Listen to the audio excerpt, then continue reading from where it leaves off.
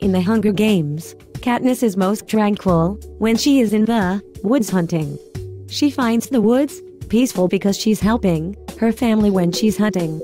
Another reason why she finds the woods peaceful is because it is quiet and it relieves her stress. After I get home from school, I start doing my homework. Sometimes I get stressed really easily because I was just at school for 7 hours.